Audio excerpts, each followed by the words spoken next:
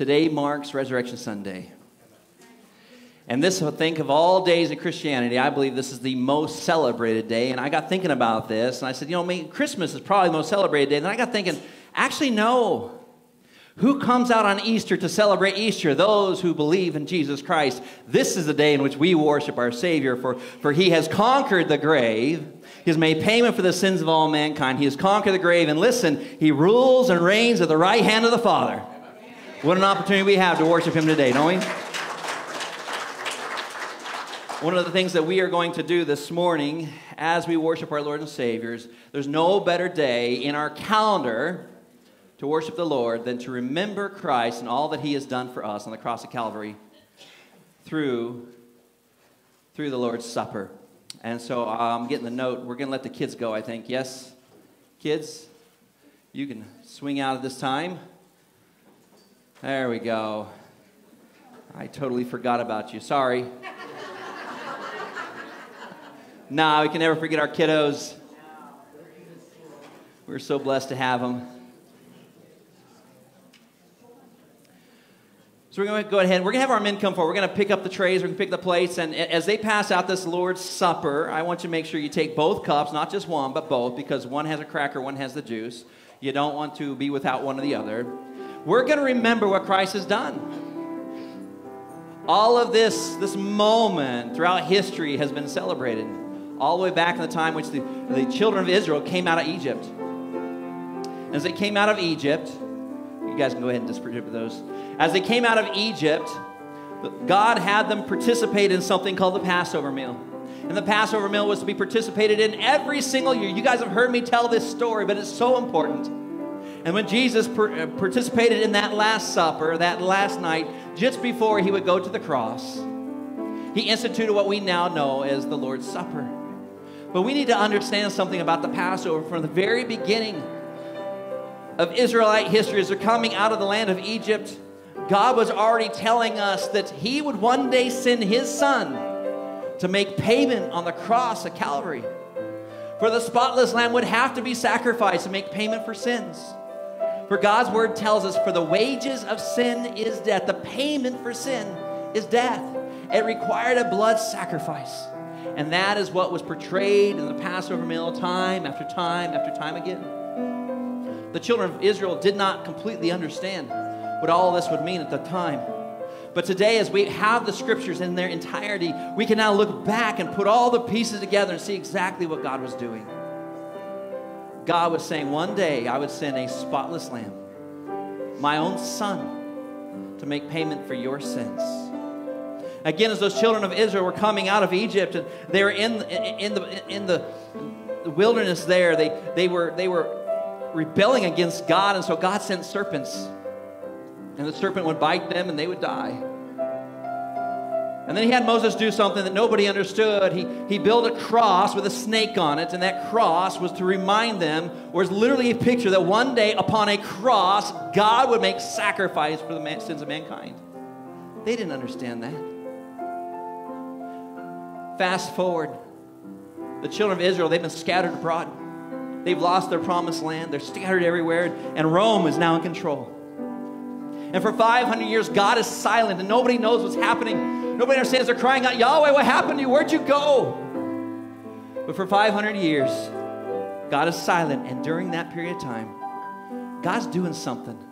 He's establishing a series of roads and transport and commerce and building an entire industry so that when the Messiah would come, all the people would be gathered closely together.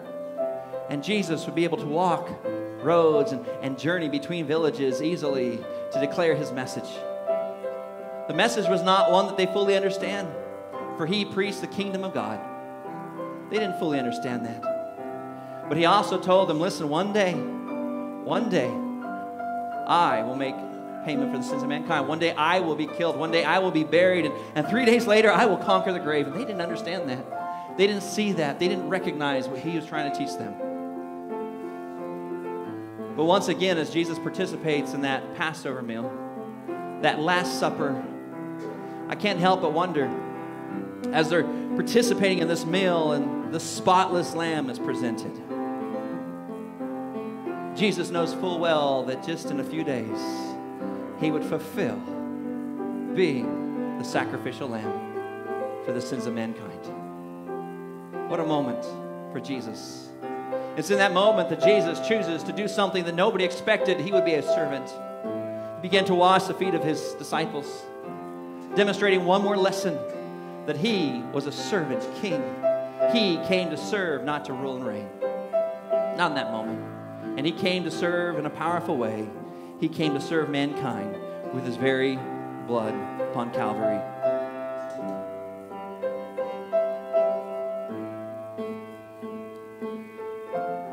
In these two little cups, we have a cracker.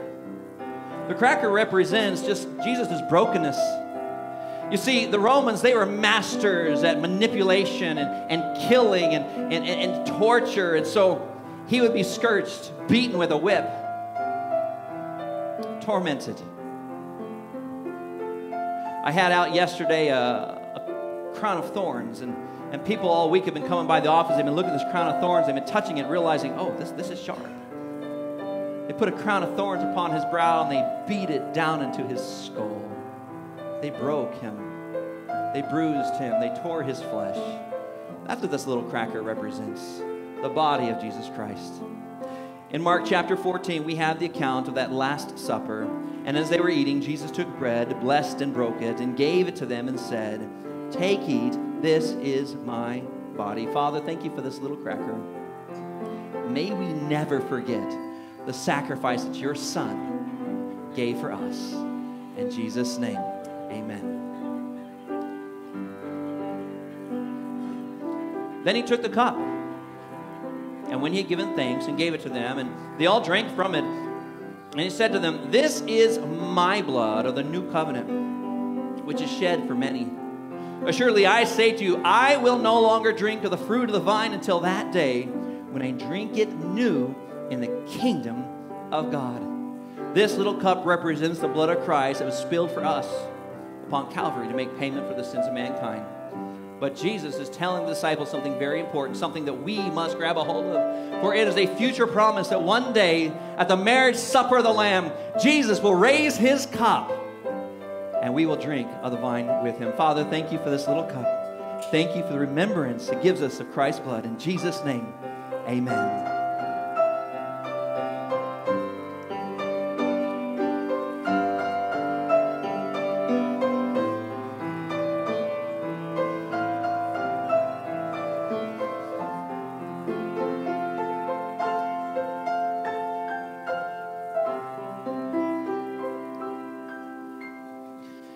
Many of you know that I teach religion on a university level.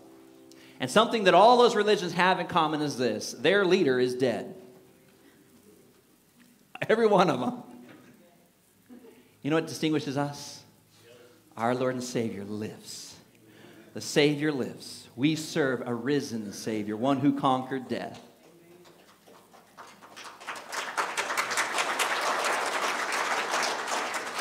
As I was trying to figure out what is it I should be preaching on or speaking of today, I realized that, there is no greater hope than the resurrection. And so I decided to come up with a few things. And the list was very long. I was trying to figure out what to give you. But you see, in our lives, the resurrection changes everything. Everything has changed. And so we wanted to give you a little bit of a taste of how the resurrection can change everything. And so here is a couple thoughts for you this morning. First off, the evidence of the resurrection is overwhelming. Father, bless us now as we dig into this message. Father, may the evidence of the resurrection change our hearts and our lives and our perspective. And Father, maybe even equip us to speak truth and love into the world around us. In Jesus' name, amen. Have you ever met somebody who liked to argue?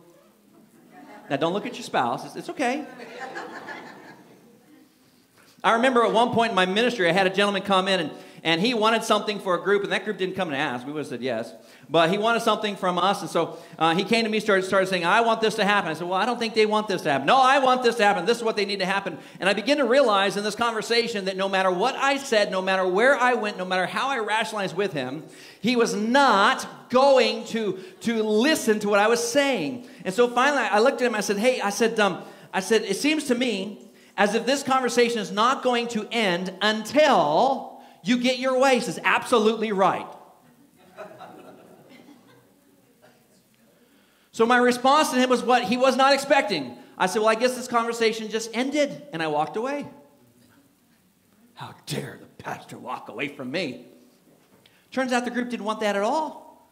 I even brought it up to him and said, hey, so-and-so wanted this. He says, why would we want that? People love to argue. Do you know why people like to argue? Because they want to be right. And if they're wrong, they still want to be right. Have you ever met someone you knew was wrong, and they knew they were wrong, but they still argued because they wanted to make it look like they were right? Right? Okay. All right, we got that. Here's what Jesus tells us, and whoever will not receive you nor hear your words, he's given the disciples instructions just as they're about to go out. When you depart from that house or city, shake the dust off your feet. Paul says this in Acts 18, verse 6. But when they opposed him and blasphemed, he shook his garments and said to them, your blood be on your own heads. I am clean. From now on, I will go to the Gentiles. Listen, there's a difference between contending for the faith and being bold about the faith and wasting your time on somebody who will not be rationalized with. I think of the high school level. I think of the college level. I think of several different levels. And teachers make claims about Christianity, make claims about the resurrection. Oh, it can never be possible. People don't come back from the dead. We're going to see in a moment how possible that truly is. It's because people like to parrot. You guys know what a parrot is? Anybody got a parrot? Oh, good for you. Okay. People like to repeat what they've heard but know nothing of what they're actually saying. Teachers do this, especially when they have a little fact or something they want to quote. I hear it all the time, people spouting stuff. They don't know what they're talking about, but they do it anyways. Why? Because they want something to grab a hold of. And both Jesus and the Apostle Paul tells us, listen, when you try to reason with them and they will not be reasoned with, shake the dust off and move on. But some people just need a convincing argument. Some people need you to be able to engage them on an intellectual basis and begin to reason with them. And they are actually seeking. They actually want to know what is truth. And so don't give up on people either. When people seek God and his truth, God will reveal himself. Jeremiah chapter 29, verse 13. And you will seek me and find me when you search for me with all your heart. The proverb says this, I love those who love me, and those who seek me diligently will find me. Hebrews 11, chapter 6, but without faith it is impossible to please him, for he who comes to God must believe that he is, and that he is a reward of those who diligently seek him. You see, here's what God is saying. If you want to seek my face, I will reveal myself to you. If you are seeking for wisdom, if you're seeking for guidance, if you are looking for God, that is the heart that God desires, and he will reveal himself. And so as we engage the world around us, look for the seeking hearts. Seek out those who are looking for something more than what they have, and introduce them to the Lord Jesus Christ. The resurrection proves that everything else Jesus claimed, said, and taught was true. Now, the evidence of the resurrection is overwhelming. After the resurrection, Jesus made several appearances, beginning with that first appearance, Easter morning. Mark chapter 16, verse 1. Now, when the Sabbath was past, Mary Magdalene and Mary, the mother of James, and Salome brought spices, and that they might come and anoint him. Very early in the morning on the first day of the week. They came to the tomb when the sun had risen, and they said among themselves, who will roll away the stone from the door of the tomb for us? But when they looked up, they saw that the stone had been rolled away. For it was very large, and entering the tomb, they saw a young man clothed in a long white robe sitting at the right side. And they were alarmed, but he said to them, do not be alarmed. You seek Jesus of Nazareth, who is crucified? He is risen. He is not here. See the place where they laid him? But go tell his disciples and Peter that he is going before you into Galilee. There you will see him as he said to you. So we see that in Mark chapter 16, verse 9 now, that he first appeared to Mary Magdalene.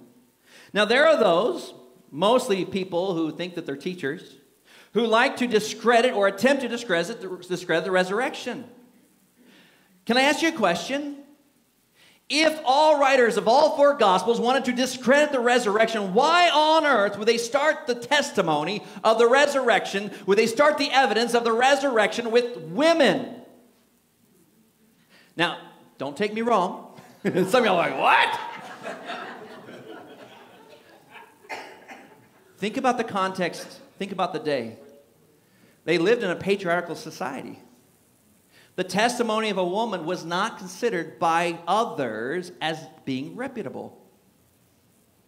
Now, you and I would read this passage and be like, yeah, women found him first, you know.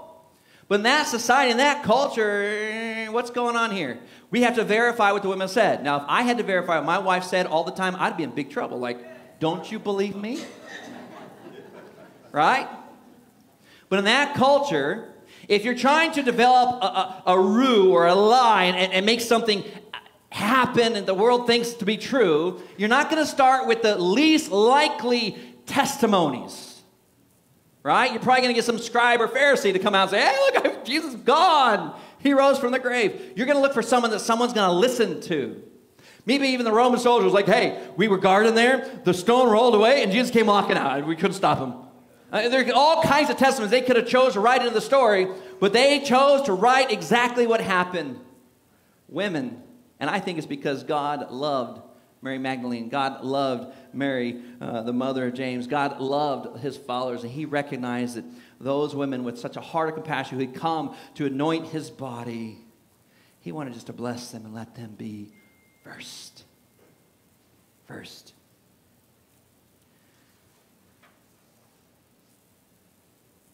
Here's another account, Acts chapter 1, verse 3. To whom also he presented himself alive after suffering by many infallible proofs. Now the writing in the day, and the people that they're being written to, many of them would have been around. He says infallible proofs, meaning these proofs are unquestionable. Unquestionable. Infallible proofs being seen by them during 40 days. How long was he on earth after the resurrection? 40 days. And speaking of the things pertaining to the kingdom of God. So not just a one-time appearing, not just showing up like a woo, not that at all. 40 days, walking around, talking, eating, whatever he's doing, right? 40 days. Here's what Paul writes, for I delivered to you first of all that which I also received, that Christ died for our sins according to the Scriptures, and that he was buried, and that he rose again the third day according to the Scriptures. And that he was seen by Cephas. Who's Cephas? Peter. So we know that Peter saw him. And then by the 12, okay. After that, he was seen by over 400 brethren at once. Now, if this was just a coincidence, like, you know, you drank some juice and it was a little overdone. Jesus, no. Over 500 people at one time saw Jesus. And Paul says, if you don't believe me, here's what he says. Of whom the greater part of what? Most of the 500. The greater part remain to this present. You know what he's saying? If you don't believe me, go ask someone who saw him in person. After that, he was seen by James, then by all the apostles. Then last of all, he was seen by me also, as one born out of due time. It is estimated that there were over 900 eyewitnesses of the resurrected Jesus. 900 eyewitnesses. Now, for certain in Paul's passage, 500. For certain. But it's estimated over 9. Because again, many times in the Bible, when they counted numbers, they weren't including the women and children. So somewhere around 9 they're estimating. 900 eyewitnesses. This many eyewitnesses in the court of law today would prove a pretty strong case. Wouldn't you agree? Next eyewitness, listen, we've seen 200 already. We don't need to see the other. No, you're going to see every one of them. The evidence of the resurrection is overwhelming. Sean McDowell, who is an author, speaker, professor, he's an apologist, he shares that there are over 20 arguments that build a powerful case for the resurrection. So if you don't like one, pick another one of the 19.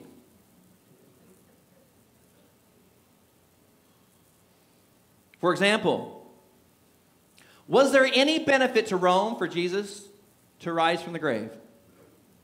Was there any benefit to Rome for them to pretend that Jesus rose from the grave? No. There are those who would argue the Romans stole the body of Jesus. Listen, that makes no sense at all because Rome didn't need a Jesus anymore. They wanted peace and quiet. And besides, if he's the king of Israel, the king of the Jews, we don't want another king hanging around.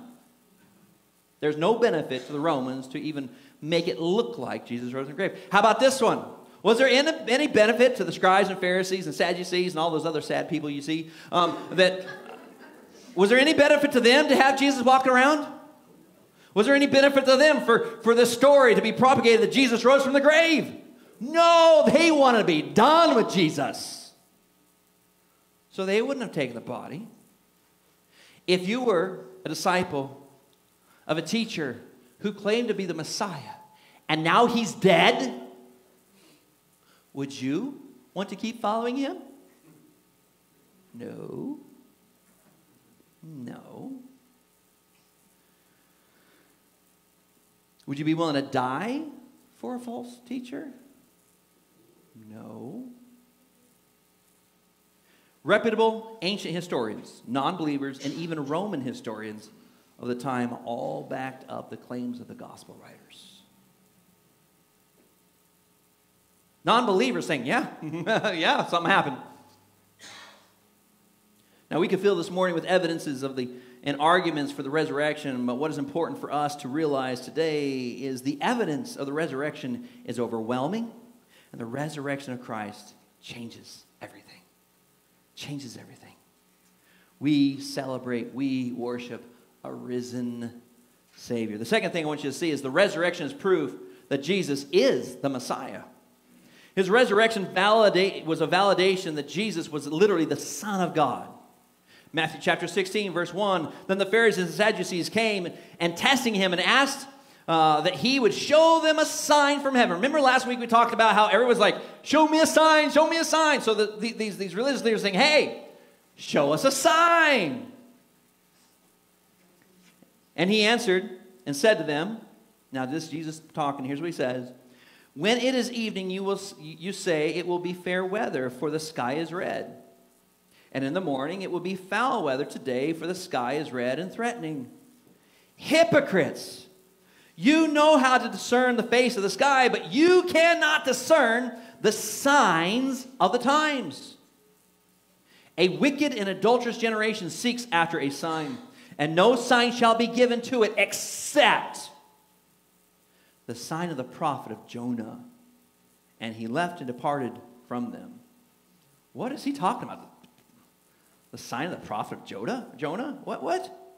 The sign of the prophet Jonah, it was something that Jesus, was a metaphor that Jesus had used with the religious leaders already. So they understood what he was talking about. Like they remembered him teaching this. The people might have been standing there going, huh? But the people he's speaking to, those religious leaders, they got it. And for us to understand what was happening there and what he was saying there, we need to go back in time a little bit. So that was Matthew chapter 12.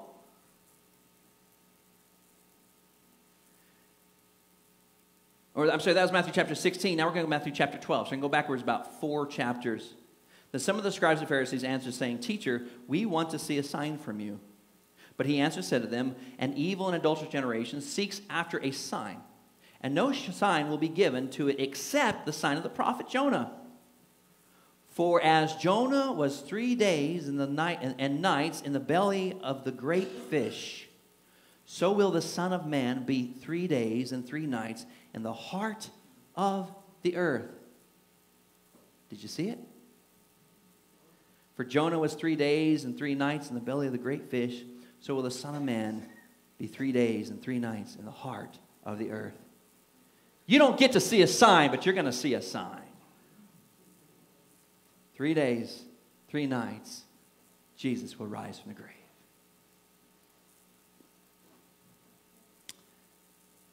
You see, the resurrection proves that Jesus was indeed the Messiah. What did the Messiah come to do? He came to save. He came to save. Jesus said this, he says, I am the way, the truth, and life. No one comes to the Father except through me. There are a lot of religious groups out there who will add works. They will say, you got to be good, you got to do this, you got to pray this prayer, you got to have communion, you got to do this, you got to do this, you got to do... No! No! There's only one way to the Father, that is through the Lord Jesus Christ. We love this passage of Scripture around here in its entirety, not just the first verse. For God so loved the world that he gave his only begotten Son, that whoever believes in him should not perish, but have everlasting life. Okay, but we keep going. But for God did not send his Son into the world to condemn. Now I want to stop there. Christianity is not a religion that condemns others. We're not supposed to be condemning others. The Bible says we're not supposed to be judging others. We're supposed to be looking at the fruit, things like that, and helping one another grow. Yes, but the Bible says that God did not come to condemn us. What does it tell us? He came into the world, or not to condemn the world, but that the world through him might be saved. He who believes in him is not condemned, but he who does not believe is condemned already, because he's not believed in the name of the only begotten Son of God. You see, we are all sinners.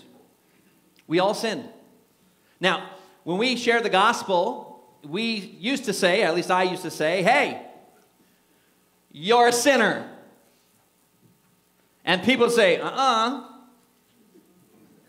My understanding now as an adult is this: we all didn't have a choice. We were born in condemnation.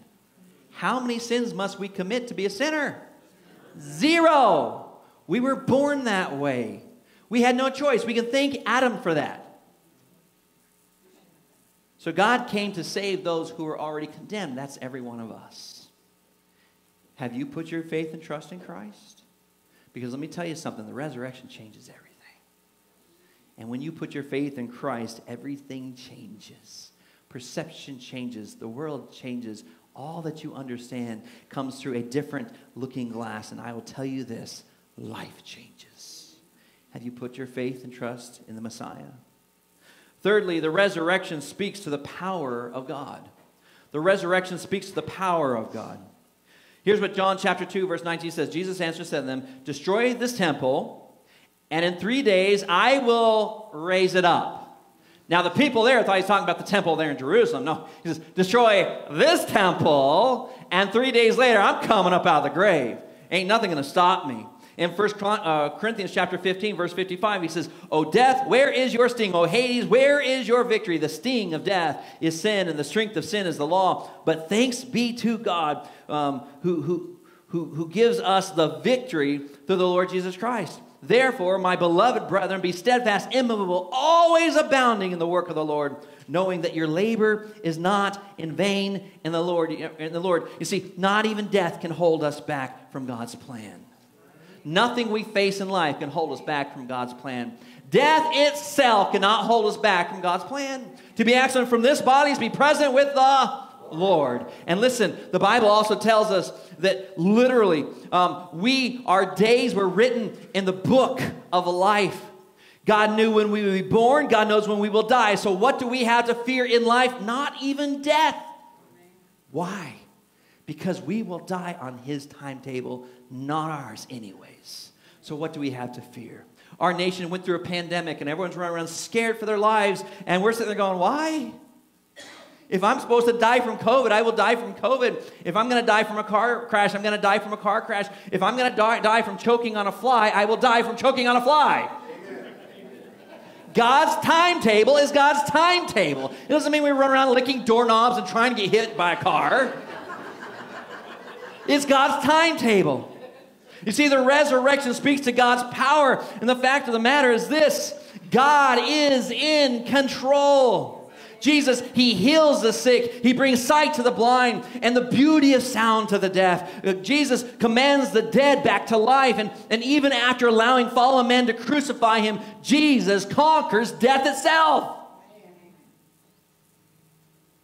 Romans chapter 8, verse 38, for I am persuaded that neither death, nor life, nor angels, principalities, or powers, nor things present, nor things to come, Nor height, nor depth, nor any created thing shall be able to separate us from the love of God, which is in Christ Jesus our Lord.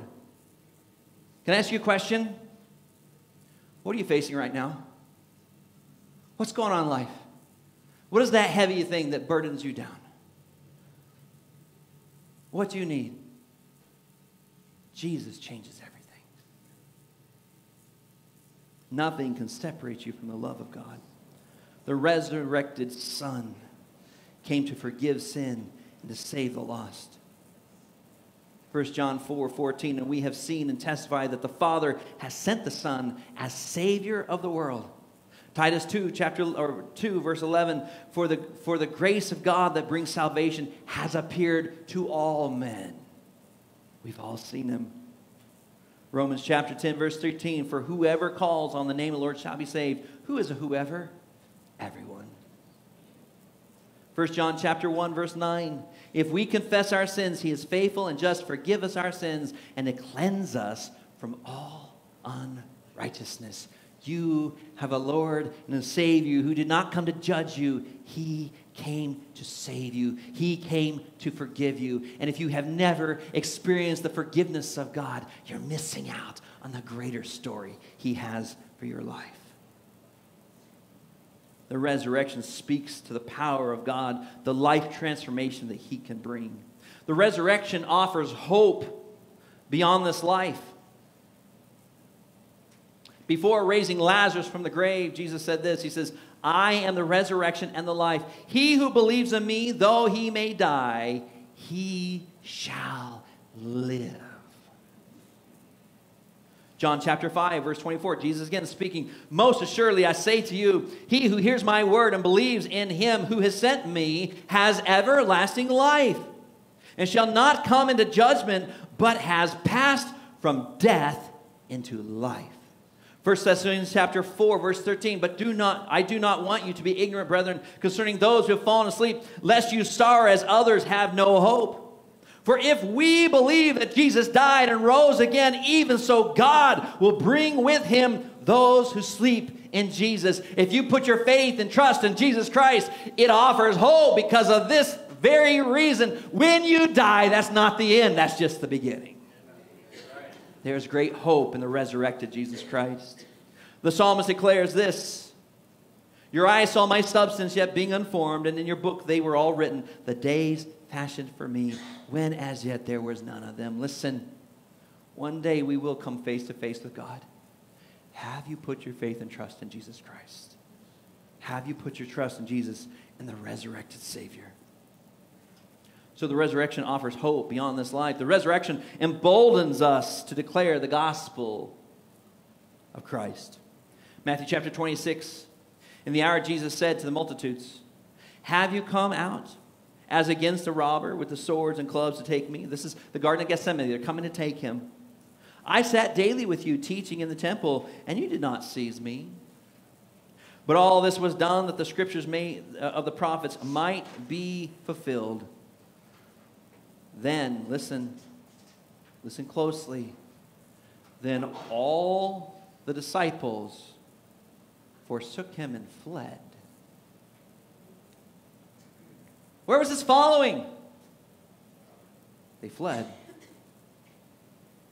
fact, in Luke chapter 22, we see that even Peter, the most aggressive, vocal person, denied him 3 times. Where was his followers? What happened to him? You see, the disciples, they were terrified. They fled.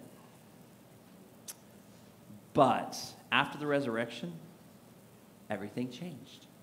In fact, after the resurrection, after they saw the resurrected Jesus Christ, the disciples literally took on the world.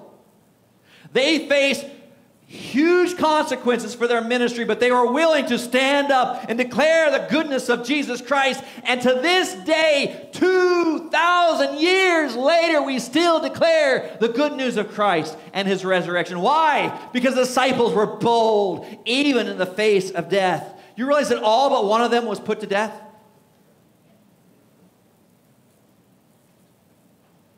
And being assembled together, with them, he commanded them not to depart Jerusalem, but to wait for the promise of the Father, which he said, "You have heard from me.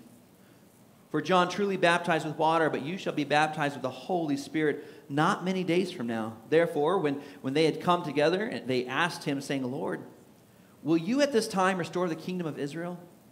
And he said to them, "It is not for you to know times or seasons which the Father has put in his own authority. But you shall receive power when the Holy Spirit has come upon you, and you shall be my witnesses to me in Jerusalem and all Judea and Samaria and to the end of the earth." Later in that book we read, "And when they had prayed, the place where they were assembled together was shaken, and they were filled with the Holy Spirit, and they spoke the word of God with boldness."